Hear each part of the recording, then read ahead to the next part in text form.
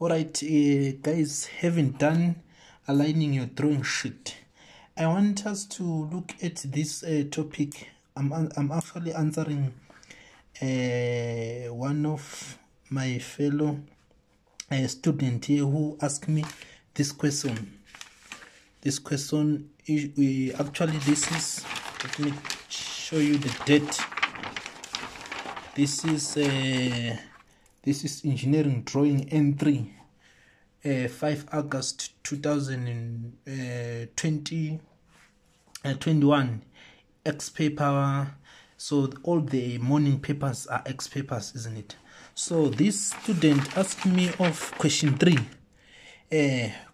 which is assembled drawing.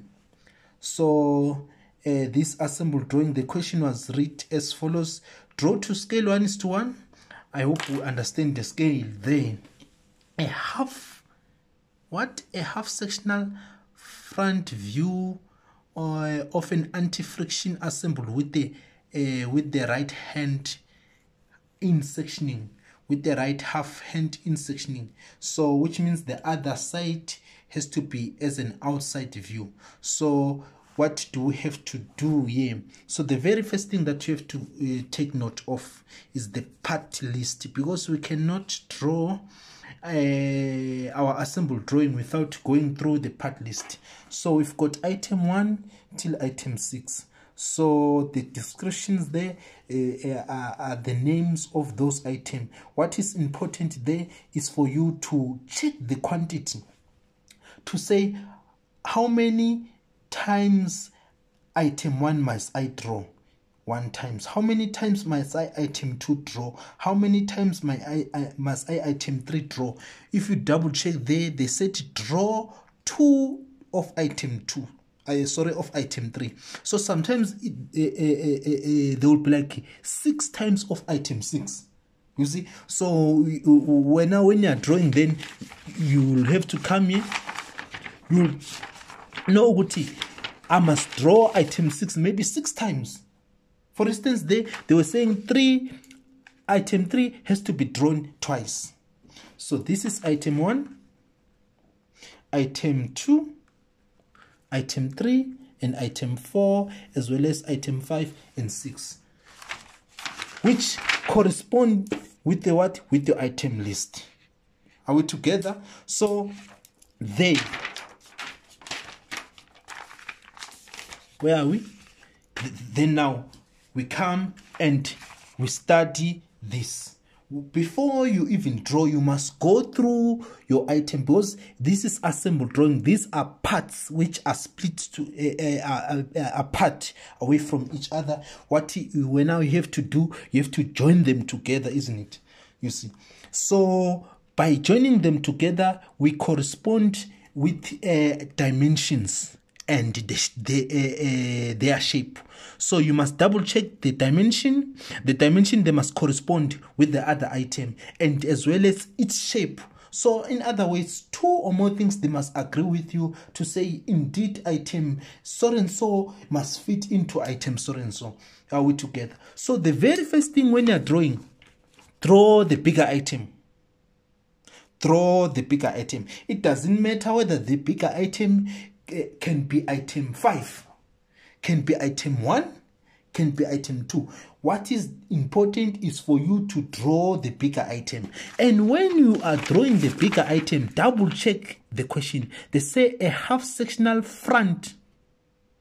Are we together? Half sectional what? Front. So come here. This is the what? This is the first angle orthographic projection symbol. Which means then if we go through our items, we can say this is item 1. This is the front view of item 1. This is the left view of item 1. This is the front view of item 2. This is the left view of item 2. Are you following? Why? Because we understand this. Let me just remind you here. We understand this. Come back here, N1. So this is what? This is the first angle orthographic projection scattering of views. So this is the first quadrant, this is the second quadrant, this is the third, this is the fourth. I'm just reminding somebody. So in the first quadrant, we've got the left view. In the second quadrant, what do we have? Front view. In the third, what do we have? Top view. Fourth, projectional line. So that is why when now we are coming here, the question said draw what? Draw what? A front. So that is why in our items, when we are now drawing, we'll be just considering the front. We'll be just taking the front only. But if the question said draw a full sectional right or a full sectional left, that's when we'll be taking the left. Are we together there? So now, as I've said before that, we'll be starting with the what? With the bigger items to draw.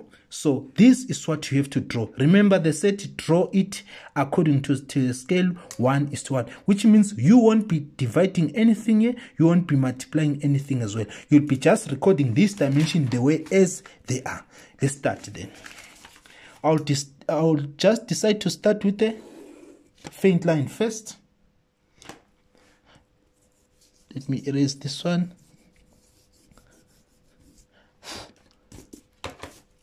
Faint line first. So this faint line is out of dimension. I will decide to start here. So which means this point of mine is this one. So from here till here, how long is that one? 180 millimeter. So from this point where I've just marked going this side, I'm measuring 180 millimeter. 180 millimeter. Remember, in a drawing class, we use millimeters. We do not use centimeters. So from 0 to 180, there is my 180 millimeter. So without fear or favor, I can draw it dark.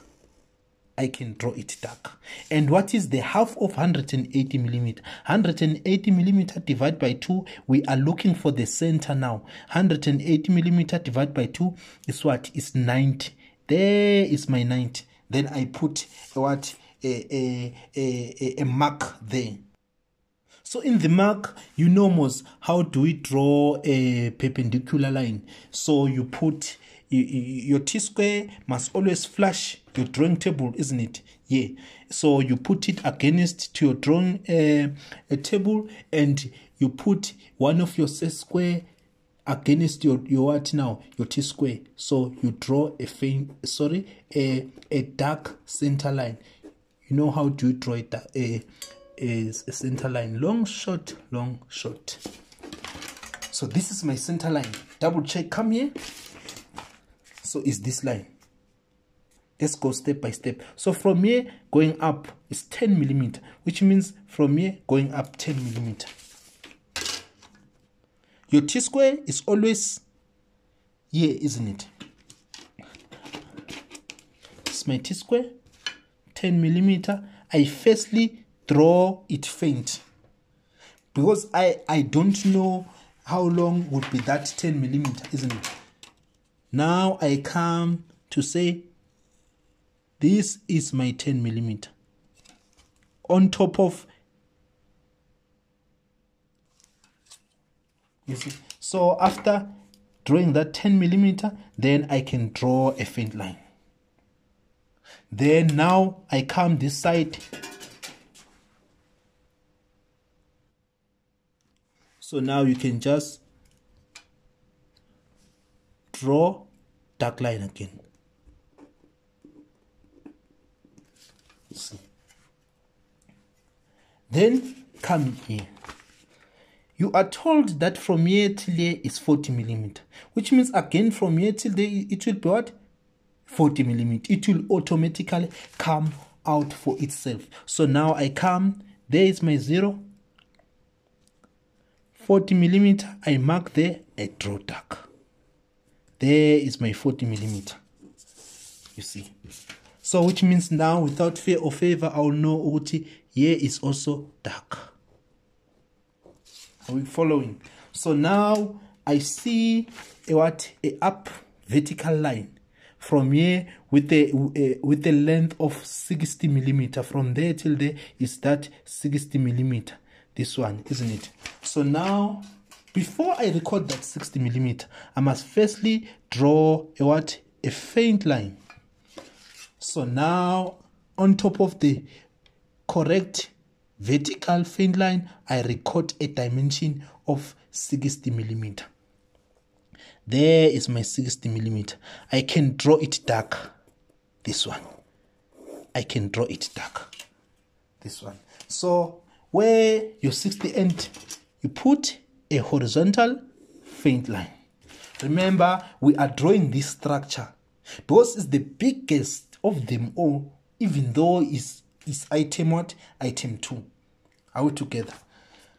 Then from there, what do you see? We see a dimension of 10 millimeter because this point is actually this one. So from here till there is 10 millimeter, which means from there till there I must record 10 millimeter. There is my 10 millimeter. Then, having done that, what is your next step? You go down. As you can see, you are going down, isn't it? But here on your drawing, you just draw faint. Remember, how do you draw a faint line? You hold your pencil at the end. Then you pull. You don't push, you pull. No matter what, even if you are using an HB pencil lead, you're gonna obtain a faint line there. I'm not sure whether you can see the faint line there or what, because I'm actually drawing at night. At night, that's when I get time. So from where your 10 ends begins what? 80 millimeter. So from here till there you must record 80 millimeter. 80 millimeter. So there is my 80 millimeter. So where your 80 millimeter ends, what do? You go down vertically, faint. Then after getting that is 10 millimeter from here till here, 10 millimeter. Record 10 millimeter. You can even draw it dark. Remember, the biggest enemy in an examination is not the invigilator, but it's time. So you must try by all means to save time. So now draw this one faint again, dark. Once you get there, so now without fear or favor, you can come to say, yeah, supposed to be dark. Yeah, supposed to be dark. You stop here. You see, this one you cannot draw it dark yet, because you must still, the other items, they must be fitted there, isn't it? All right, let's get the horizontal center line. Horizontal center line, which is from here till there, 32. Which is from here till there, we must measure 32 millimeter. Come, put it here. This is your 0. Where is your 30? This is 31, 32. There is my 32. You mark there. After you've marked, you put your horizontal center line using what? Your T-square. Long, short, long, short, long, short, long, long. So this is the center horizontal line. Are we together? After you've done with that, let's fit what now? Let's fit item 1 into item 2. Let's fit item 1 into item 2. Let me explain that. How are we going to get item 1 into item 2? Double check. From here till here, that gap between item that gap in item 2 is 80 millimeter. Whereas the length of item 2, the base side, is 60 millimeter. So which means this item 1 can be fitted here in item 2. And double check item 3 is fitting into item 1. How? Remember, we said we are fitting these items using dimensions as well as their shape, isn't it? How? And what is the name of item 3? The name of item 3 is bush. And they said you must draw it how many times? Twice. It has to be drawn twice. How? So these bushes, they are of a diameter 40. Are we together?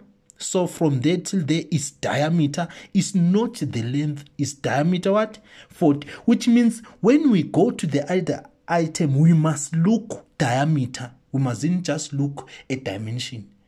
Are we together? Because it has to be fitted into a diameter. Let's go. Item 3 must be fitted in item 2.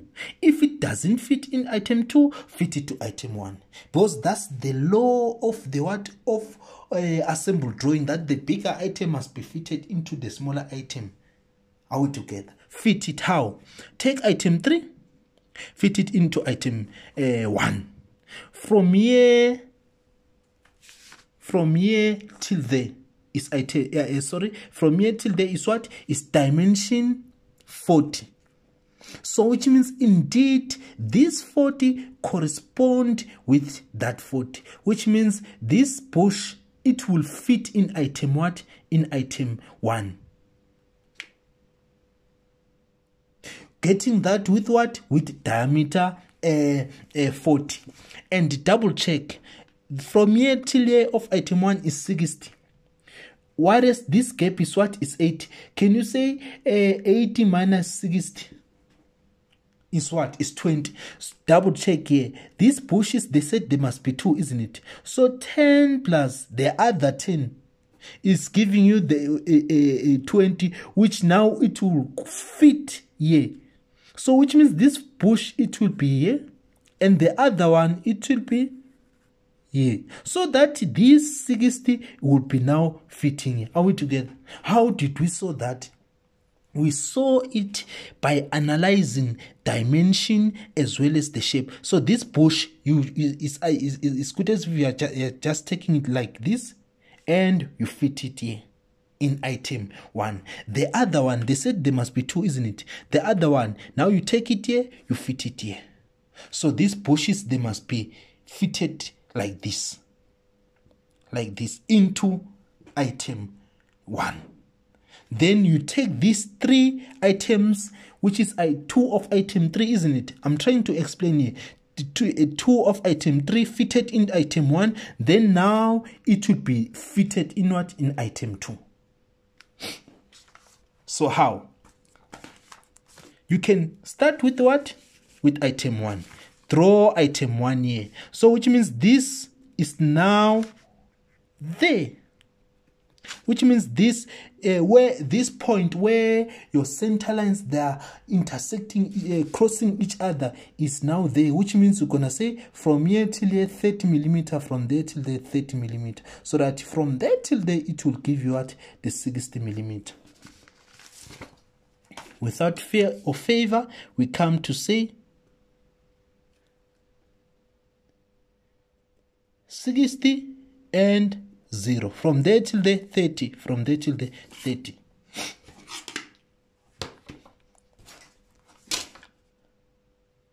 Draw a faint line. Draw a faint line. We are drawing item 1 into item 2. So which means from there till there, I'm now having it is from here till there. Come, the outside diameter is what? It's item of item 1 is diameter 60. So which means now I'm gonna say from here going down half of 60, which is 30. From here going up half of 60, which is 30. So simplest, put into the half, which is 30. So you mark at 0, you also mark at 60. Are we together? So now, without fear or favor, you know what this one, it will be dark here. So this line is now this one, from here till there. Are we together? It's now this one, from there till there. Going up from here till there is that 60. This one, faint for now. You draw it faint for now. There is a reason for that. What is the reason? Is this, remember that this item, it has got like a hook. So it will be starting from there, going up. How do we get the height of a hook, of that hook? Is you are given the dimension of 60 from here, going up is 60. So from the center, 60. There is the 60. So where your 60 ends, I can put my what? My faint line there. So I'm being told, so now this center is actually like it's crossing this item 1 like this. So the center, it will divide everything into equal. So that 20 millimeter is divided as well. So you're gonna say 10, 10. That's give you 20. So you just put your ruler into 10 millimeter. So there is your 20, there is your 0. You draw dark. So from here till there is this 20 millimeter. So